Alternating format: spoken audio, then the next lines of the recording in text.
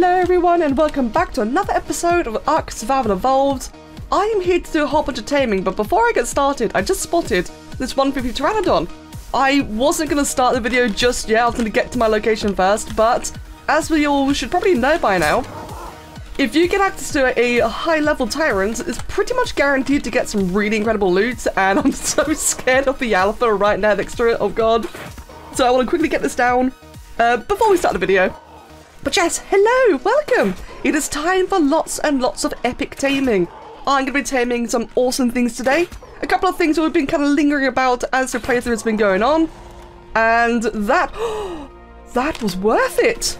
Oh, that was so worth the unexpected start to the video. Ascendant Argentavis Saddle. Yes! So, like I said, I'm not sure if it's ever been captured on video, but it's definitely been captured on live streams. That killing really high level tyrants, legendaries, etc. They yield the best kind of loot. It's got to be a high level one. So on the island, that's not very likely because everything's low level. Hence why I wanted to try and start the video there. Ascendant Argentavis Saddle.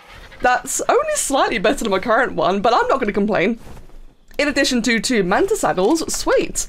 So let us continue forth with the taming. Now then, for my very first target of the day, I have a 145 Quetzal. Well, it despawned. And so did the 150. If you remember, very early on, we had a 150 spawn all the way in the other side of the Arctic. That's also despawned, and the 145 just despawned. Oh, that's disappointing. Okay, let's see if I'm more lucky this time. This is a Spinosaurus I found back when I was still flying with a Pteranodon, so really early in this playthrough. Back when I was, you know, gliding around trying to get beaver dams and what little I could muster. And I found this Spinosaurus, which so far implies that it's still there. Really hoping that text is going to remain there, it's not going to despawn in my face like the Quetzal just did. Ooh, I think... Do you feel the suspense? Do you feel the growing concern? It moved! It's there! Yes! And it's got a high, it's fully healed still. Oh, but it's next to Capros. Of course you're next to Capros. Okay. Well, thankfully, I am prepared for the... No, I'm not prepared. I've only got 2 gates. Oh, for God's sake. Alright. Well, that's problematic. Okay, you know what, guys? You know what? I'm ready. I'm prepared. In fact, even against the wall, I am extra prepared. I'm gonna tank it. You see, mate. We're gonna get this. It's gonna be fine. So, massive copium right now. Go ahead. Get the behemoth. Do this. Is technically now trapped anyway, but I'm also just gonna use, by the power of Structures Plus and lack of gravity, I'm just gonna snap all of these in the air. And is the Spino, like, in the wall? In the gate even? Is it stuck? I think I might have gotten it stuck, which is really not ideal actually, because I'd rather it be, you know, on the inside, not the outside. But by the power of Structures Plus, let's just make it all float. Oh, good lord, this is awful. You know, I felt so prepared as well, like, oh yeah, I got everything I need. So, just for the record, Spinos... Just for the record, Spinos can actually just run over, like, up to 4 high, I think. They can really run over tall structures. So by doing this, it just prevents it from running over the gates by them, you know, just casually floating, as one does. And because I'm really not feeling good about this, I'm just going to put a couple of these down quickly, just in case. Okay, look, it's not pretty, but it's effective, it's resourceful, you can't deny me that much. Although the Spino is utterly passive and that does really concern me. I do actually have low HP as well, so perhaps this isn't worth gambling. Are you okay there, friend? You still got high health. Okay, well, you can't fit through that. Let me just go up here. I feel better up here. There we go. Okay, so I'm just gonna try the Trank arrows before I use the Trank darts. Bad. Okay. As long as I'm max height, we're fine. So it works. Okay, it works. This is such a scuffed day. Okay. At least we get the Spino. So the saddest thing is, right, is that I'm not really going to use a spider for anything because I always use like Rexes, Therazinos, and Gigas, and Megalosaurs, all my things. But it's a 150 Spino. If any of you remember from my first ever Let's Play series on the island, it took me months and months to find a high level Spino. Not a max, a high level. So finding this one really, really early in the Pteranodon, I was gobsmacked and I couldn't just let it go. I can't let it go now. Although I'm having major questions about whether or not I deserve this. Man, the Quetzals despawned, the 150 and the 145, they both despawned. I'm gonna take this one. Yeah! That's not good. But it's fleeing now. Alright. Let's go ahead and check its torpor. Ooh, I'm so glad I got this gun. This long neck rifle is such a blessing. Hey there, friend. I'm gonna call you Oh, your torpor's already dropping. I'm gonna call you Cuddles. The name I give all of my Spinos, because look at her, guys. Isn't she just so big and cuddly? With her lovely glowing red eyes and her wonderful knocking outness. Right, I'm still not feeling too good about this. Spinos, surprisingly, do actually have quite a few enemies. At least I think they do. It's been a while since I've tamed one. I'm pretty sure they do have like Hello? Okay, that's new. I'm pretty sure they do have natural predators. So let me just go, or at least, you know, like adversaries, if you will. So let's go ahead then. Hey, you having fun there? What lovely you. Level 55, all right then. Yeah, you just come on by.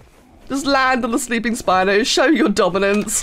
Fair enough. Okay, so I should be a little bit more, you know, secure. It's not my preferred method, not by a long shot, but you know, can't fight success. This will be successful, I swear it. Let me just quickly get. Oh god, I just noticed this gap. Imagine if I got a cap road here. Quickly get all of that. A Saka or a Capro could easily yeet in underneath that. There we go. God, this is so scuffed. Okay, let's get the kibble. Let's get the mutton. Let's get the meat. As a reminder, so even though a tame will always prefer their best and most favourite type of food, when it's tamed, it'll prefer its least preferred food. So right now it's a wild creature, it's going to go for the kibble immediately. Whereas when it tames up, and if I were to be AFK, instead of it eating extra kibble, it will go for the prime instead. So it's a nice way of securing as much kibble as possible if you can't guarantee being there for the tame to finish. So currently I have about 12 minutes before the Spinosaurus wakes up. And over here we have a 145, oh, legendary Therizino. Oh, that's a bit concerning. How much torpor does the Spino have, actually? The Spino has, doesn't actually say the number. Right, well, that's a bit concerning. And I can't see it either. Okay, I was hoping to quickly nuke out the Therizino while it was in a net gun. But because of the lack of, or the amount of torpor and the fact that I don't have any, you know, any extra gates, I don't think I actually can.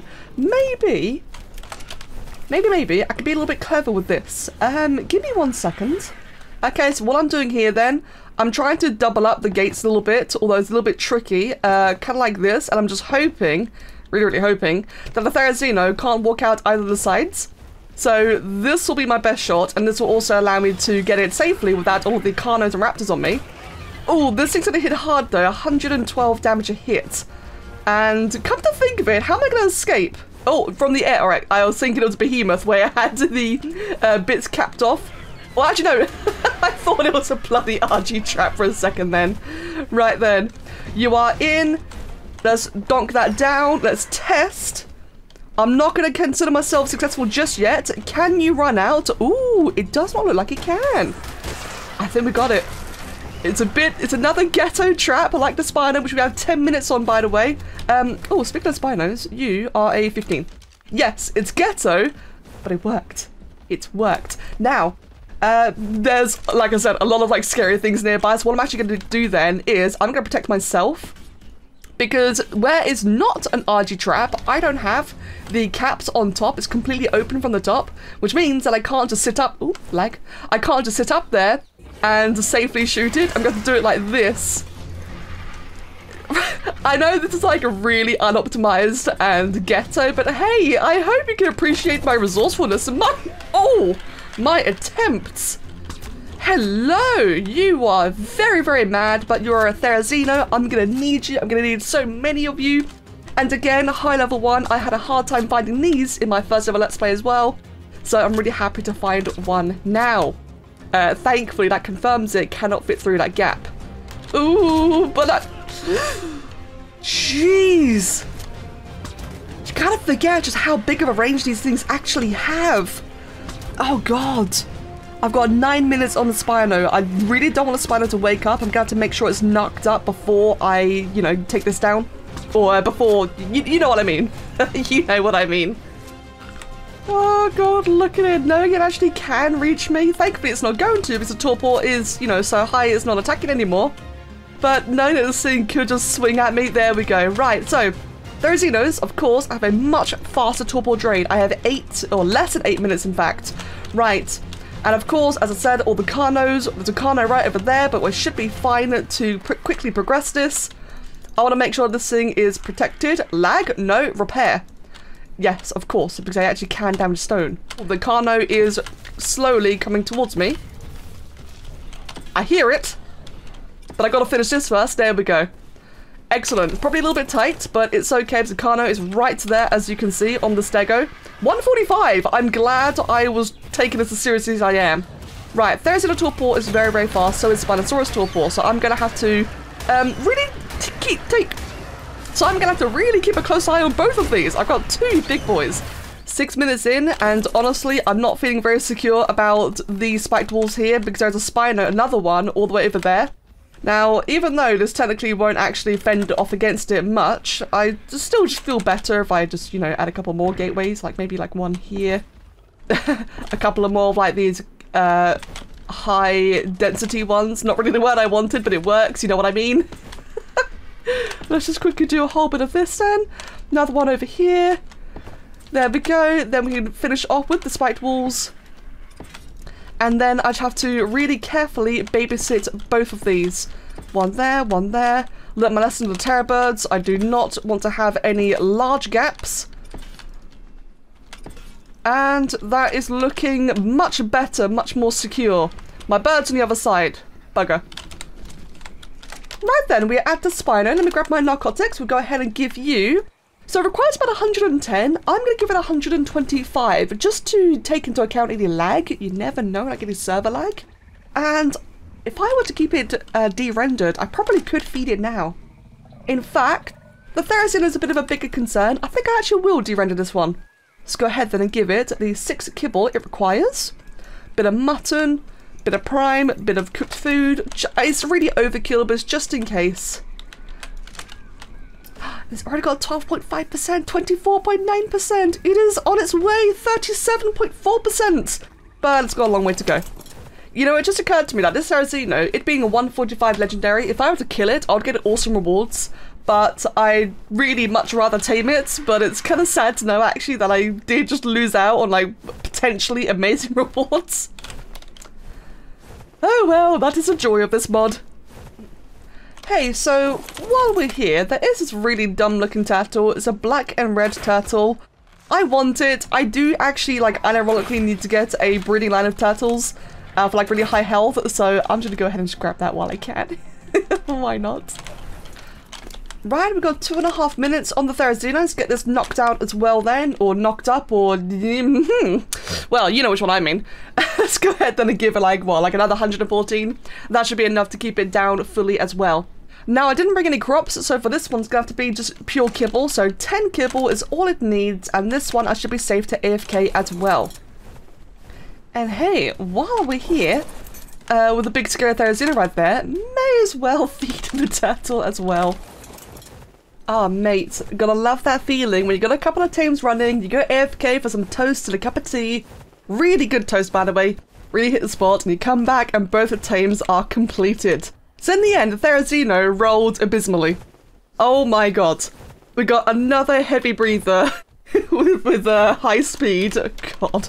Well, it's a high level Therizino, like I mentioned before. They can be really quite tough to find. So let's go ahead then and pack you away. A tame to tame nonetheless. It's an imprint.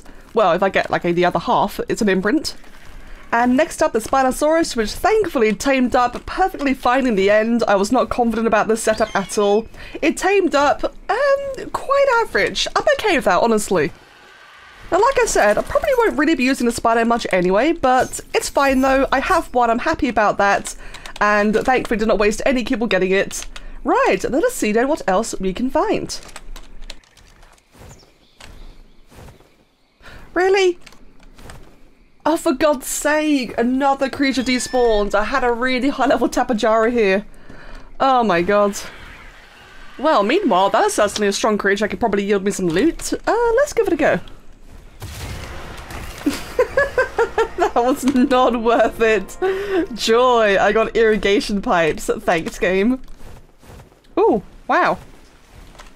140 male diabed. Too bad it's male though, because I've already got a male. Your melee is 26, your melee is 19, so yeah, that's not worth it. Is that a sheep? Oh, it's a sheep!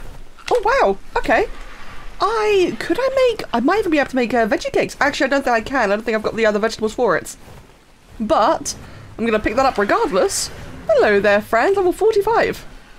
Okay, I've looked it up and I definitely cannot make a veggie cake, which is such a shame. That it's my third sheep so far on the server, which is really, really nice. Especially with all the chaos going on all the time. But I cannot have it for myself, so let's go ahead then and harvest up and get the extra mutton. No, not with a dillo next to it. Bugger off, it's my sheep. So if anyone wondered, yes, the 125 Giga is still here and the Rex friend is just spinning in circles apparently. So a 125 Giga... Theoretically, I actually can tame it now. I do have the resources to do so, but honestly, I actually just kind of don't want to.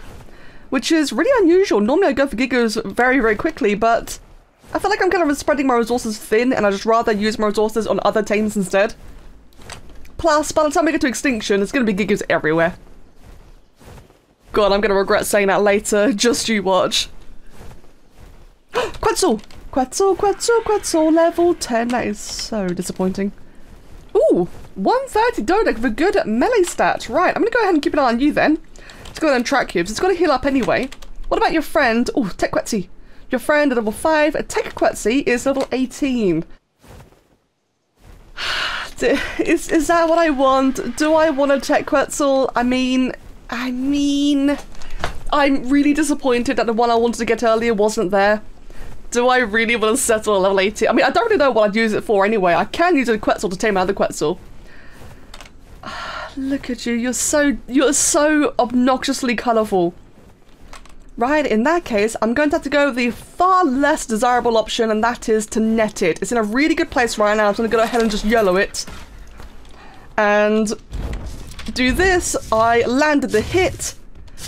And now I've got to very, very quickly trap it before anything comes over and wrecks us. Oh, I left my gateways in the RG! No! Right, I've got about 30 seconds-ish, vaguely. Damn it, why did I put my gateways in the RG? Right, let's go ahead then. Grab the behemoths. Grab this one and that one. And my plan is to trap on top of it. So something to this effect. Thankfully, they got the caps on top, which means that it can't fly out of it. Theoretically, anyway. Ooh, that was the wrong place to put it quickly before it wakes up. And right there. And that should actually be enough to contain it. Now I'm gonna wait until it actually, you know what? I don't even have to wait. Now look at that. There's no way it can fly out of this. It's really important if you ever want to trap a Quetzal with behemoth gateways, you've got to use stone, not metal, because the metal ones lack these caps at the top. I don't know why I call it caps. It just seems like the fitting word for it. There we go. It's up now. And yeah, there's no way it's getting out of this one, thank goodness. Now then, can I squeeze myself through? I can. That is gonna make knocking it out so much easier. Oh, right, well at least I get a Quetzal today. I'm really salty. Really? Really? You know what? I probably don't even really want to use my darts. My darts, I've got very, very few of them. I think I'd rather use my crossbow for this one. There we go. As I was going to say though, I'm so salty about the 150, 145 Quetzals. Like again, how long did it take me to find those in my first Let's Play series? So long. At least I got the Spider and Therizino. The Therizino will be very, very important for boss armies in the future. But I'm salty. And there we go then, we've got ourselves a downed Quetzal. Right, I'm gonna make sure I can quickly get myself out. And, oh, that did not land how I wanted it to, but I nailed the landing. Great. Let's go ahead and get the spiked walls and make sure that nothing can attack it. In fact, better yet, let's get the gateways first, line them up and around the perimeter, and then make sure nothing can attack it, because Quetzals are super vulnerable.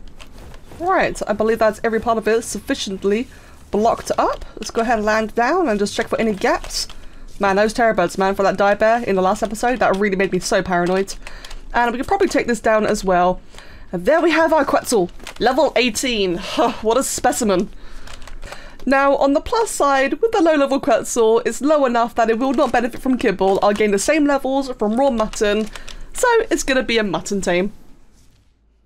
Oh, there we go then, and let's get that knocked out. Sadly, we have no sound, because whenever I edit while playing the game, it breaks the sound recently. Really annoying. I'll have to reboot the game in a moment. But we have ourselves a tech Quetzal. So, I mean, it's not a good one, but we have one. Oh, it's another sheep! What? My goodness! I really gotta get on my veggie cakes, dude! Another one! Okay, so since the sounds are scuffed anyway, I'm gonna take this 130 Dodec and take it home. We've tamed everything I wanted to tame, that I could tame. I didn't bloody despawn on me. And we are now finally ready for a dino wipe, because my god, all the spawns are really screwy right now. I've been needing a dino wipe for a very long time. Say goodbye to 125 Giga. That will be going, but don't worry, I'm sure we'll get more in the future. So I'm going to wrap it up here then, since it's eerily silent. Thank you all so much for watching, and I hope you'll look forward to the next episode. Also, activate the Turkey Trial Thanksgiving event, if I haven't missed it already. I don't think I have. So that'll be some nice, fun event things in the next episode. Thank you all so much for watching. I hope you all have a wonderful day, and as always, I'll catch you all next time. Cheers.